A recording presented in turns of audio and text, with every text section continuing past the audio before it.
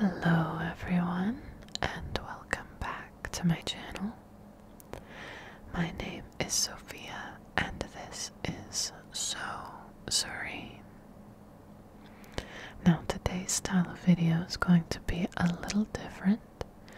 I have concocted some animations and artwork themed PowerPoint type slides to make relax and learn a little bit more enjoyable. I'm thinking about making this a series and not necessarily limiting it to herbs and natural medicine, but this is a subject that has always interested me, so I wanted to make the first video about something that I was a little bit passionate about.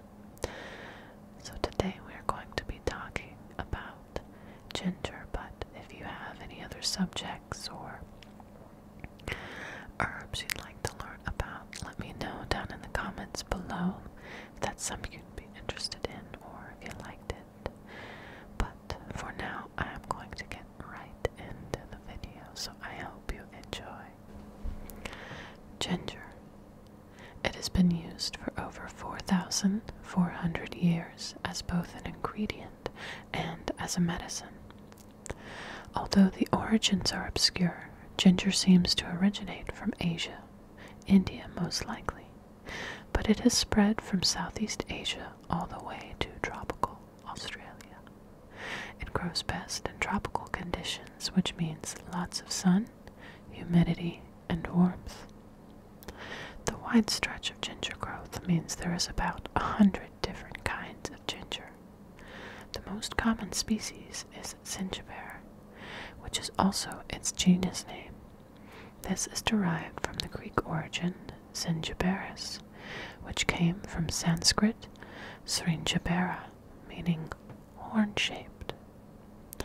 This is in reference to the rhizomes, or the knobs you might find on a ginger root.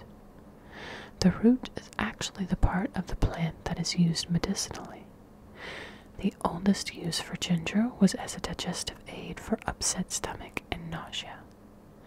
Chinese medicine has used ginger since 4th century BC, and in India it was known as the universal medicine. The Greeks and Romans imported ginger and used it as a cure for intestinal parasites. The Middle Ages held ginger in such high esteem that some claimed it came from the Garden of Eden. Modern times has seen a decline in natural alternatives, but some still follow ancient tradition. Ginger is still used today for very similar purposes. Ginger is great for nausea from motion sickness and chemotherapy, as well as having antiseptic properties, which is great for treating infections of the digestive tract, as well as food poisoning. Ginger has also been known to reduce inflammation, which is great for arthritis and ulcerative colitis.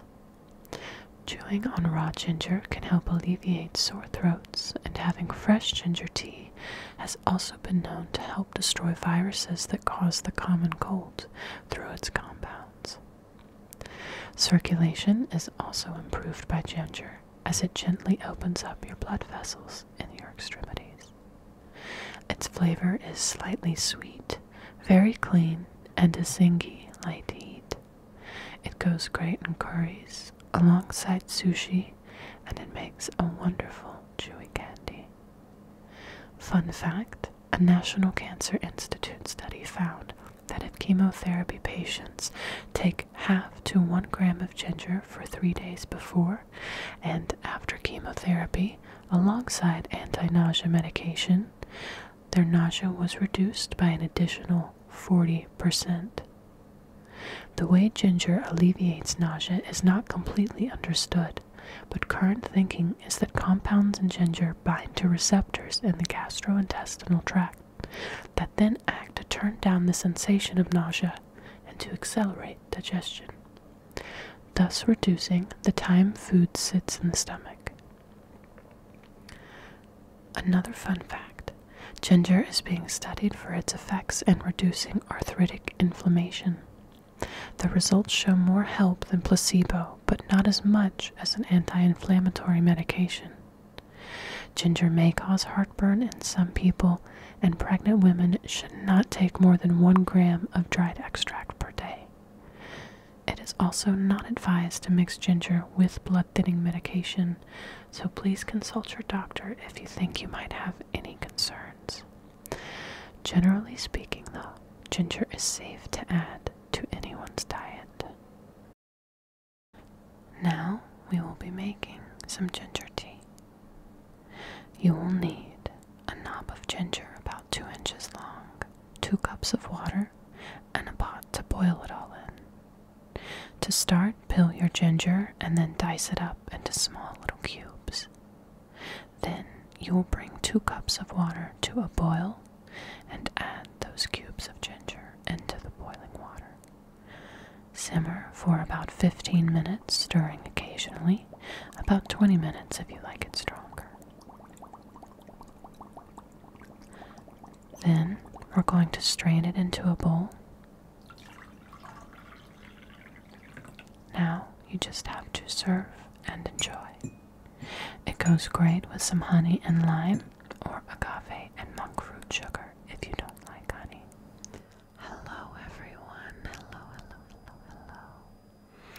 I just wanted to do a quick check-in and thank you for watching this video. I know it was a little different than my other videos have been, but I hope you enjoyed it. I did use Procreate for the speed paint PowerPoint slide and the little tea making animation. I hope you enjoyed that. Let me know down in the comments if you did enjoy it. If you'd want to see any more medicinal herbs in this Relax and Learn series, or any other subjects you'd like to learn about in a similar format, I'd be more than happy to check out some of those recommendations. Make sure to follow me on Facebook and Instagram. I'm going to be making some short reel videos here soon of some fast and aggressive triggers, along with some paper ripping, paper shuffling triggers. Those have been requested quite a bit, so I'm going to be posting those on Instagram, and eventually I'm making a compilation for here, but my social medias are a great way to get a little extra content and have a little more input as well, so make sure to get me on there. I'm trying to be a little more active, so we will see about that. But for now, I would like to thank you so much for watching. Make sure to go make yourself a cup of some ginger tea and relax and read a book. Do something that makes you feel nice. Again, I appreciate you being here. I hope you learned something. I hope you enjoyed it. And I will see